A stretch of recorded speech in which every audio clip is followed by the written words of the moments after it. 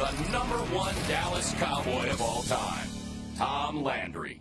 It has to be Tom Landry. Yeah, I don't think you can go wrong with Coach Landry. When you announce it, every Cowboy fan goes, yeah, all right.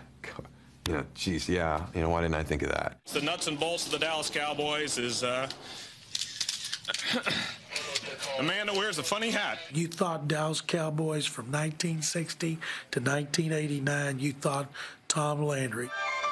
After nearly a quarter of a century, Tom Landry is still the only head coach the Dallas Cowboys have ever had.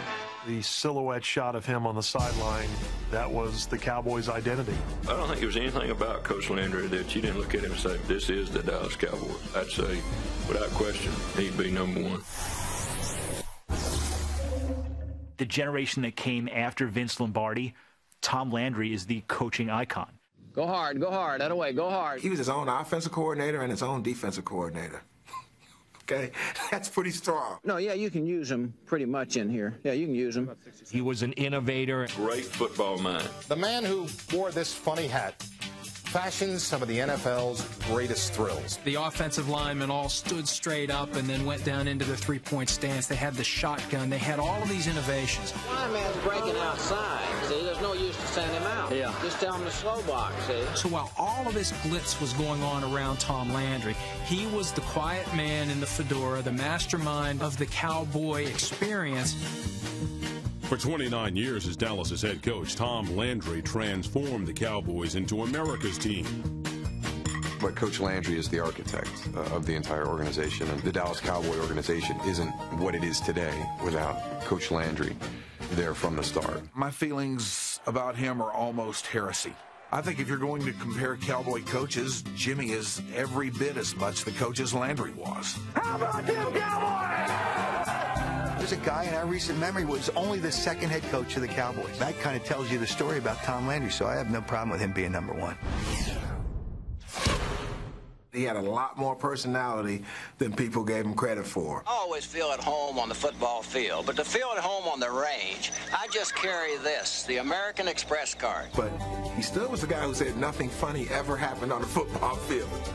They asked Walt Garrison, have you ever seen Coach Landry smile? And he said, no, but I was only there 9 years.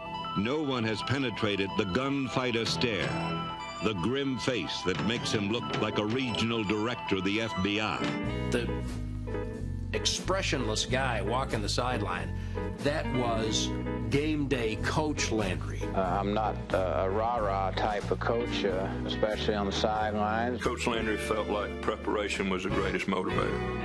Strategy, practice, planning, an overture to Sunday Symphony. Coach Landry ran our team like a corporation.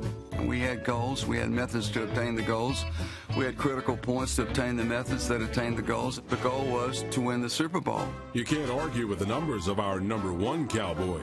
A professional sports record of 20 consecutive winning seasons. Fires it deep for Goldie Richards. Touchdown! The Cowboys won, and the Cowboys had one winning season after another, after another, after another, and Tom Landry was the rock. That's pretty nice. Congratulations.